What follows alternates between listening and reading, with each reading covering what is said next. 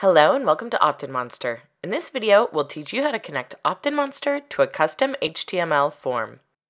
The custom HTML integration is perfect if you're looking to further customize your opt-in form, add extra fields, or use an email service provider we don't natively integrate with. Start by clicking the green Create Campaign button in your OptinMonster dashboard. You can select any template that fits your design needs. We'll use the apparel template. You'll need to name your campaign, and you can start building.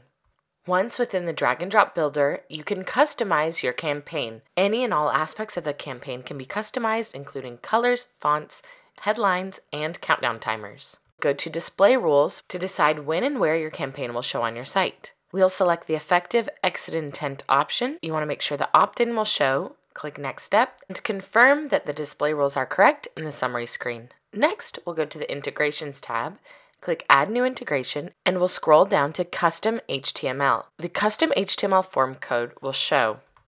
Next, you'll be copying the custom HTML code. In this case, we're using a sample Aweber HTML form that you can find in our written documentation.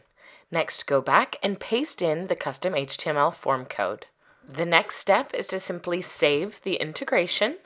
And next, we'll go to the Analytics tab where we'll connect to our Google Analytics so we can track the conversions of this campaign. Finally, in the Publish tab, toggle from paused to live, save your campaign, and make sure to follow the embed instructions according to your web platform. Those are the basic steps for a custom HTML integration with OptinMonster. If you have any questions, please look through our helpful documentation. And for further assistance, you can always submit a support ticket and we'll be more than happy to help.